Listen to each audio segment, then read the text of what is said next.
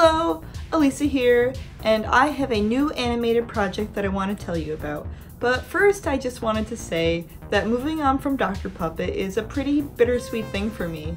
I worked on Dr. Puppet for over 6 years, and it affected every single part of my life during that time, in mostly positive ways, except maybe my apartment. Where I'm sitting right here, this is where the set used to be, so I had to give up half of my apartment to make Dr. Puppet.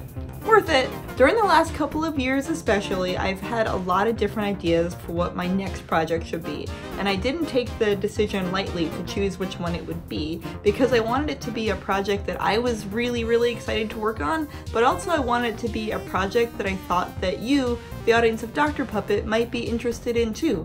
But I didn't want it to be just like Dr. Puppet. I wanted it to be really different actually, so I chose a totally different kind of film in a different animation style. This is my next project.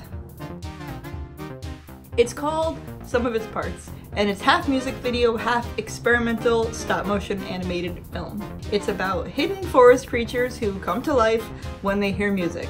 Of course, that music is by Scott Ampleford, who you know from Dr. Puppet. He composed the original score and also narrated.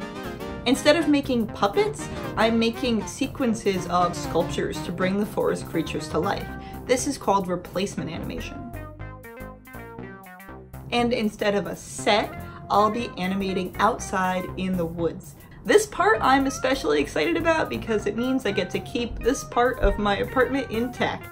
I've already started working on some of its parts, and with your help, I plan to complete it by November. Head on over to my Indiegogo campaign for all of the details. The campaign will be running for the entire month of August, so the last day of the month is the last day of the Indiegogo campaign. As always, thank you so much for watching and supporting what I do.